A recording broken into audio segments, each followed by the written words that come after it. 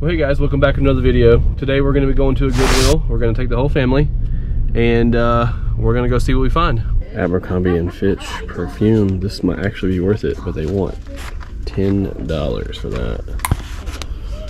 $10, Casey. It's got an attachment with it.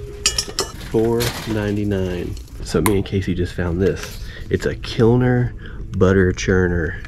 $8 for it. Next thing we got was these Nike Huaraches. These are $7.99. We're gonna go ahead and pick these up. So we found a couple of shirts. I'm just going to go ahead and show it to you. I moved away from the clothes rack, so there's a lot of people over there. But I found this. These look like they're comping pretty high. This is a pearl snap, long sleeve plaid. Titleist by Corbin XL.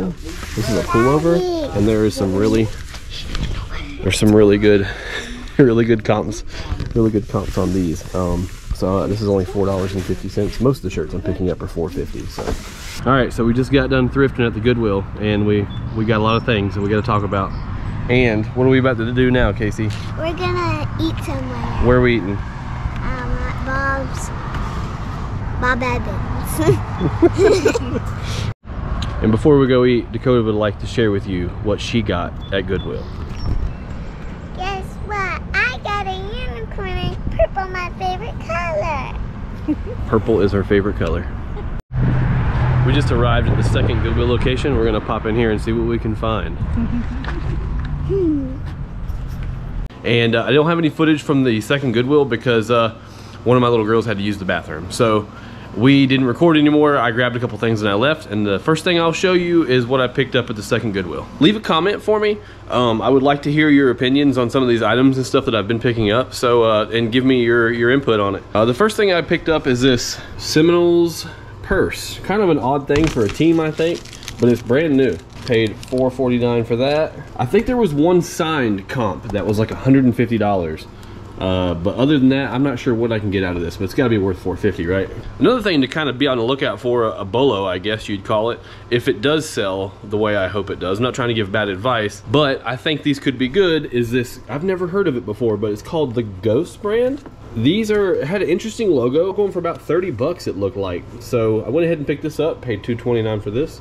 I think that was pretty good. I guess you can look out for that logo and the name Ghost. And the rest of these things I did pick up at the first Goodwill, but I'll glaze over them a little bit. Picked up these Huaraches. Huaraches, I think is what they are. $7.99. These I think were going for 30 to 40, I believe. I guess you should check your shoes better than I do. But there's definitely some damage to this one that I did not notice that was on this side right here. Looks like there's some kind of a wear spot in there. And there's one chunk missing out of the tread. So those aren't gonna be worth much. So just check your shoes. It happens to me all the time. I get into a rush and I don't check the shoe thoroughly enough when I get excited about finding something good. Lo and behold, it's not really sellable. Don't make this mistake and pick up shoes without checking them first. Next thing we got is this Kilner butter churner. Now it looks like this is not new. Yeah, so I just took a second to look inside of it and make sure everything was good to go since they had it all taped up at the Goodwill. And it looks like everything's good to go. It just needs a good cleaning. Looks like everything's here. Still got the little tag with it. And I paid $7.99 for the butter churner. All right, next up is a KitchenAid replacement bowl. This one is actually a K45 KitchenAid. And it's got the little utensil on the inside. I pretty much knew I was gonna pick this up. I only paid $4.99 for this. All right, so we're gonna move on to some of these shirts I got here.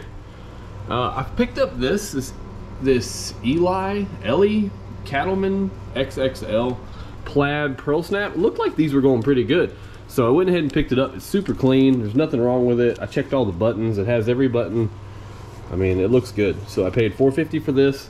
I think this should go for about $25 or so. Next up was this Titleist by Corbin XL pullover. It has kind of like a netting on the inside. I guess that's for like cooling purposes, I guess. But comps are pretty good on this exact one whenever I looked it up. So I went ahead and picked it up. It's a little bit dirty. It's definitely used, but it's not showing any real signs of wear. This should be really good. I'm glad I picked this up. Good size, XL, plaid. Who doesn't like plaid? Who doesn't like plaid? All right, and let me know if you guys have an opinion about this. But I did pick up a Abercrombie & Fitch perfume number 1, if it'll focus. I don't know if you can see that. But I picked this up. I wanted $10 for this. But when I looked it up, this stuff was going ridiculously high. So I went ahead and picked it up, and I figure I can maybe get 50 out of this. It's about 60%, I'd say. So we'll see how it goes. I'm not sure. This may have been a bad endeavor to take on, but we'll see how it goes. Plus, with shipping perfumes, I never shipped perfumes. I don't know if you have to do something special with them. I guess I'll have to look into it. Comment if you do know anything about that. Last but not least, the catch of the day is this massive rainbow trout salmon fish. It's really big. Comps were really good on it. I saw some that were kind of in every direction. It looks to be in pretty good shape. It's a giant stuffed toy, and I think they were going for like 40 bucks. I mean, I would like to keep something like this. This is kind of cool, but I will sell it if it's really worth it. And that's gonna do it for this video. I'm glad you stuck around to the end. If you want to take a moment and check out the affiliate links that I have in the bottom in the description, those are some of the supplies and stuff that I use to ship stuff on eBay. So if you're interested, you should take a look on those. And just small disclaimer, I do make a little kickback on it, which is at no extra cost to you if you use the links to Amazon that I have provided you in the description. And that's gonna do it. I really appreciate you guys watching and sticking around. See you on the next one.